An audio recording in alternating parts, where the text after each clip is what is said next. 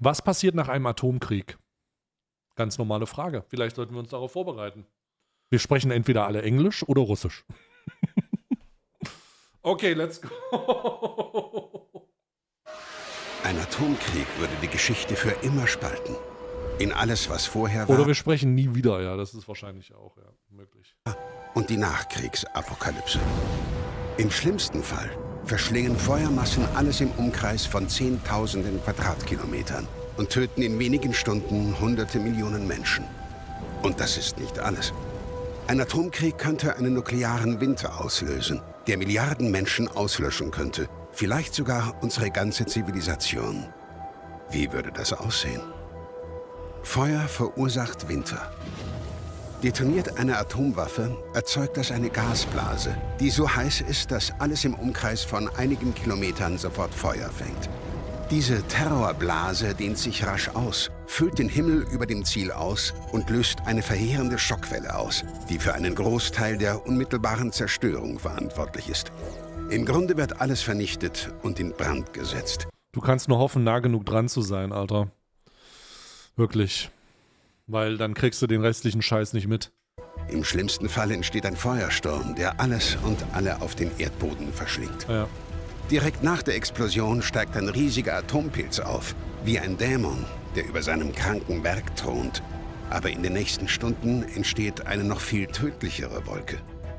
Die Feuer, die Städte, Wälder und Felder verbrennen, erhitzen so viel Luft, dass ein eigenes Mikroklima und Windsystem entsteht.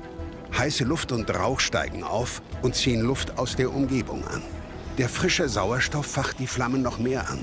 Es entstehen Aufwinde und eine kolossale Pyrocumulonimbuswolke, die Ruß und Aerosole von den Flammen hoch in die Stratosphäre bringt.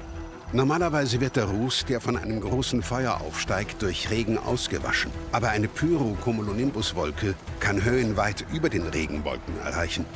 Einmal über der Tropopause gibt es nichts mehr, das den Ruß aus der Atmosphäre... Holy shit, es gibt ja tatsächlich so eine Nuke-Map. Das ist ja vollkommen crazy. Kannst du hier, also es gibt so eine Nuke-Map und dann kannst du hier erst mal eine Nuke droppen und dann gucken, was passiert. Berlin.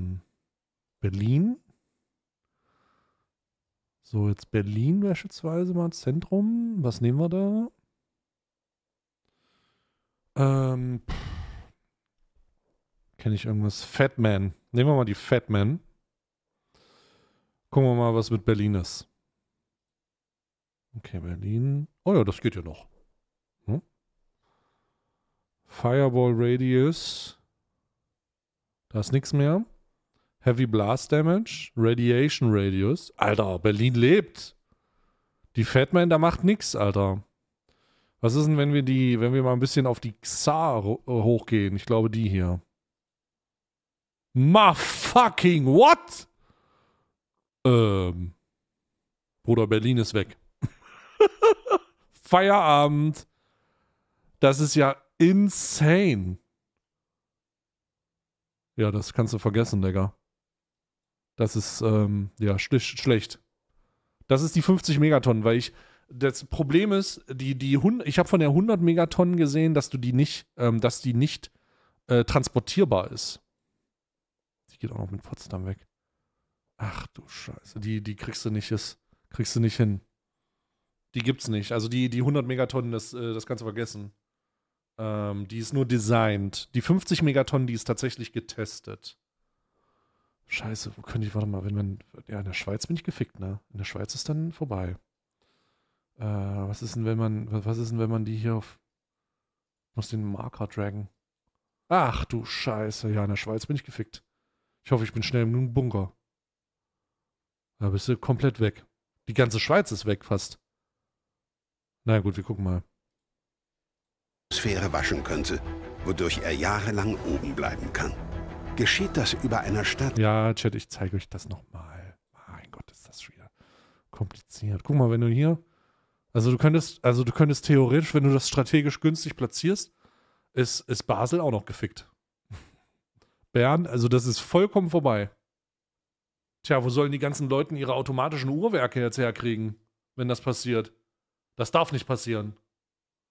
Ist das schrecklich, wäre aber lokal begrenzt. Aber in einem ausgewachsenen Atomkrieg könnten die Kriegsnationen nach der kalten Logik der sicheren gegenseitigen Auslöschung Hunderte oder Tausende Atomwaffen einsetzen.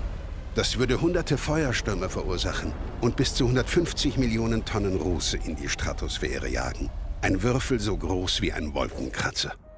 Dort oben bedeckt der Ruß über die nächsten Tage und Wochen die ganze Erde. Nur Dunkelheit, ja. Sonnenlicht wird absorbiert und kann die Erdoberfläche nicht mehr erreichen. Ja. Das ist keine Science-Fiction, in denen der Himmel schwarz wird und die Sonne verschwindet. Wenn nur ein kleines bisschen weniger Sonne auf die Erde fällt, wird es Winter. Und jetzt kommt plötzlich sehr viel weniger Sonne durch. Gestern war die Welt noch normal. Heute beginnt der nukleare Winter. Winter verursacht Hunger. Wie schlimm ein nuklearer Winter wäre, wird immer noch aktiv erforscht. Schlimm genug, dass man darüber nachdenken muss. Boah, Alter, ich weiß nicht. Also ich halte es nicht für realistisch, dass die Nuklearwaffen jemals im Zusammenhang mit dieser Tatsache ausgelöst werden, weil sich jeder darüber im Klaren ist, dass das alles dann vorbei ist. Der nächste Weltkrieg, der zu Einsatz dieser Waffen führt, ist der letzte Weltkrieg. Also dann ist es halt over. Ne? Der Planet wird weiter existieren, die Menschheit halt einfach nicht. Und da ist dieses Abschreckungspotenzial von Atomwaffen, weiß ich nicht. Also ja, aber wir gucken uns jetzt auch schon, und das muss man vielleicht mal ein bisschen relevanter aktuell sagen, wir gucken uns jetzt auch schon 2 Jahre lang einen durch Russland geführten Krieg in der Ukraine an.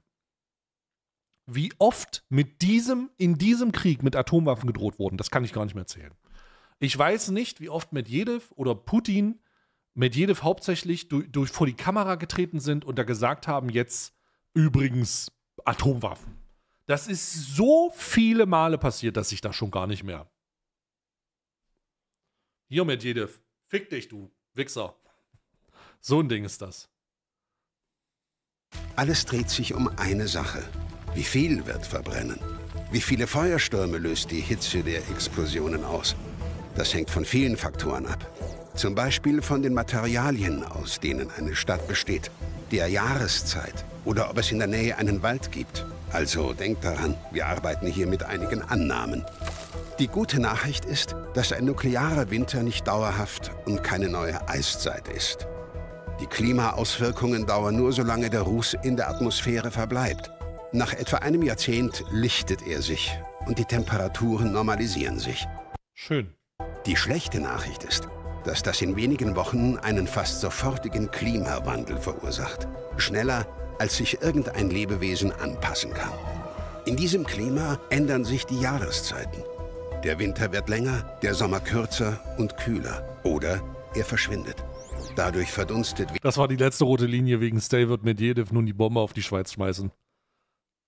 Oh Gott, Medvedev, fick dich doch trotzdem. Medvedev, du Wichser. Fick dich trotzdem. Weniger Wasser über den Ozeanen, was weniger Regen und vielleicht große Dürren bedeutet. Das ist schlecht, weil unser Essen Sonnenlicht frisst. Was ich mich für alle deutschen Bundesbürger, gerade die männlichen, frage, im hohen Alter, im Boomer-Alter ist, wird der atomare Winter trotzdem zur Grillsaison eröffnet? Weil echte Männer grillen ja auch, wenn es kälter wird. Ist das trotzdem Grillzeit? Ist der atomare Winter trotzdem Grillzeit? Das ist die Frage, die ich habe. Hä? Ja, safe. Ja, natürlich. Ohne richtigen Sommer und genug Regen werden Wachstumsperioden kürzer oder verschwinden ganz. Der Großteil der Menschheit lebt in den Gar keine Frage. Landstreifen mit idealen Temperaturen für unsere Art. Es ist weder zu heiß noch zu kalt und die Pflanzen, die wir essen, wachsen hier am besten. Der größte Teil unserer Nahrung stammt von wenigen hocheffizienten Kulturpflanzen, hauptsächlich produziert in wenigen landwirtschaftlich sehr produktiven Regionen, wie den Great Plains in den USA oder der Ukraine. Von diesen Brot- und Reiskörben aus werden sie über den ganzen Globus gehandelt und exportiert. Im schlimmsten Fall eines umfassenden Atomkriegs fallen die Temperaturen in den mittleren Breiten vermutlich für mehrere Jahre unter den Gefrierpunkt. Hier kann jetzt nichts mehr wachsen. And suddenly things have changed.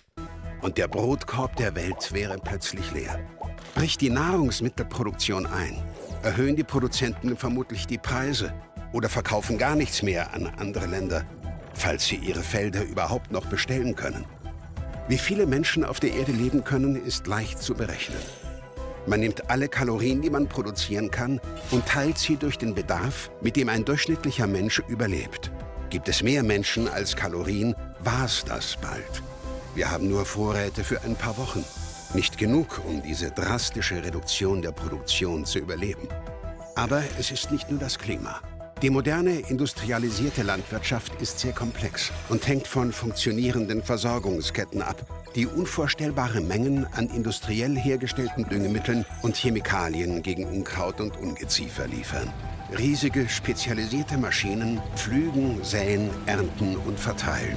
Nach einem Atomkrieg, vor allem wenn die produzierenden Länder Teil des nuklearen Schlagabtauschs waren, gibt es vielleicht einfach keine Treibstoffe, Dünger oder Ersatzteile mehr, weil es keine Ölraffinerien, Häfen oder andere wichtige Infrastruktur mehr gibt, was der globalen Nahrungsmittelproduktion weiter schadet.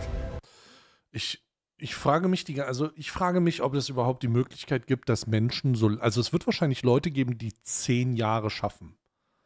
Aber das ist dann halt echt nicht mehr viel, ne?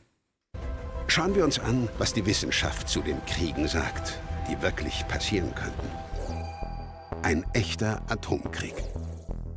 Heute gibt es hauptsächlich 2 Konflikte, an die die Wissenschaft bei der Berechnung eines nuklearen Winters denkt. Ein Atomkrieg zwischen Indien und Pakistan oder den USA und Russland.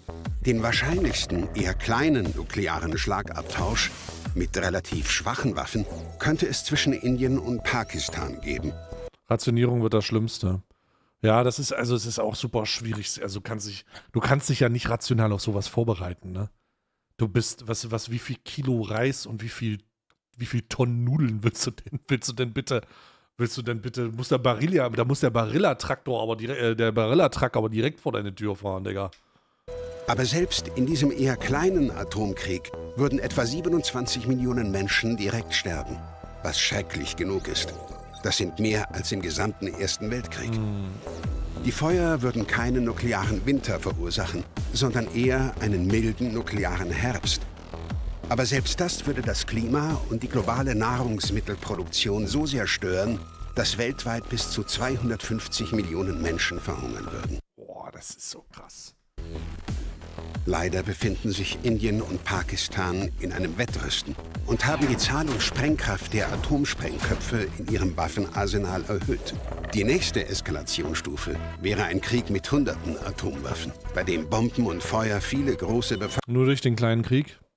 Naja, wenn die Szenarien eintreten, dass die Länder dann aufhören, die Nahrungsmittel zu exportieren, ist dann halt komplett vorbei. Bevölkerungszentren zerstören und über 100 Millionen Menschen töten würden. So ein Krieg würde einen nuklearen Winter verursachen, der die globale Landwirtschaft stark genug beschädigen würde, um die verfügbaren Kalorien zu halbieren. Bis zu 2 Milliarden Menschen würden verhungern. Oh mein Gott, Alter, 2 Milliarden! Einer von 4 heute lebenden Menschen. Boah.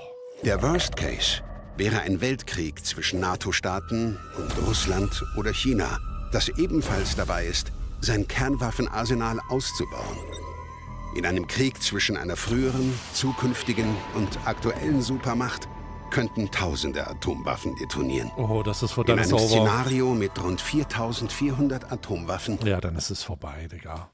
Würden 360 Millionen Menschen sofort sterben. Es gibt nichts, mit dem wir Tod und Zerstörung dieser Größe vergleichen könnten. Es ist, als würden wir einen Asteroiden auf uns selbst werfen. Der nukleare Winter nach so einem apokalyptischen Krieg würde unsere Kalorienproduktion um bis zu 90% reduzieren.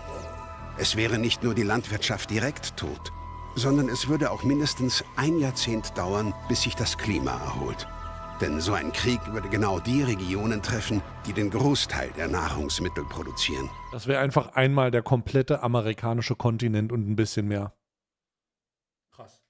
Die Erholung wäre sehr viel schwieriger als bei anderen Konflikten.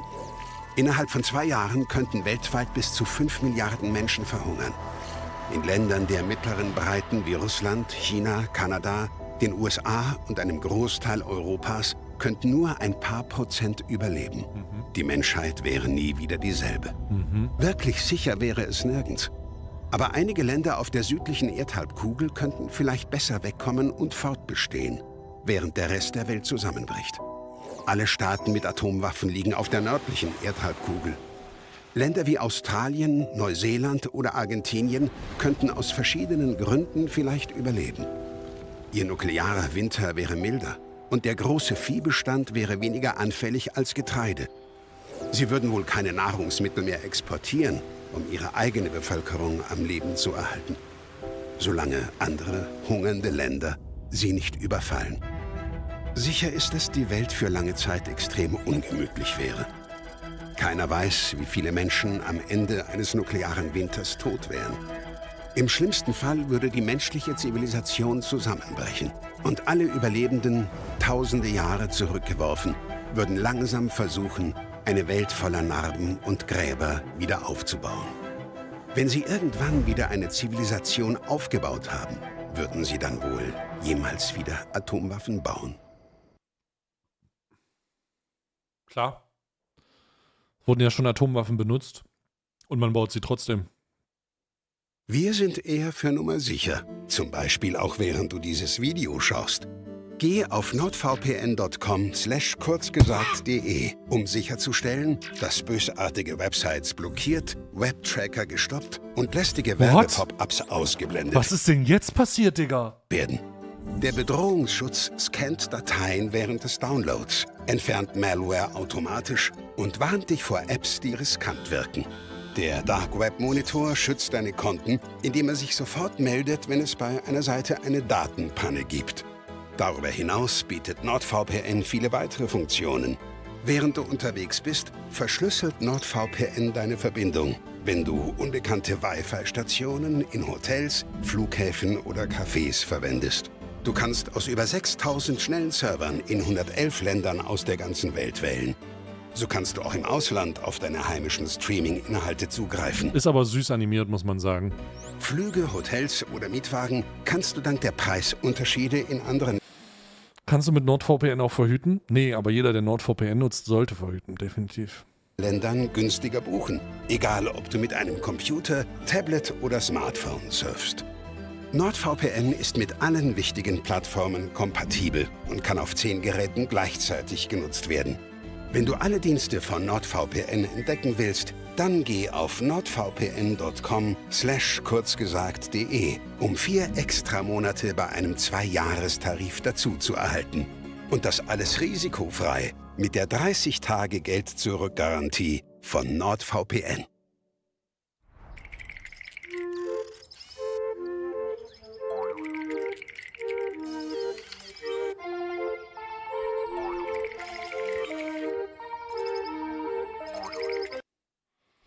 So, hier ist der Link zu diesem Video. Es war ein sehr informatives Video.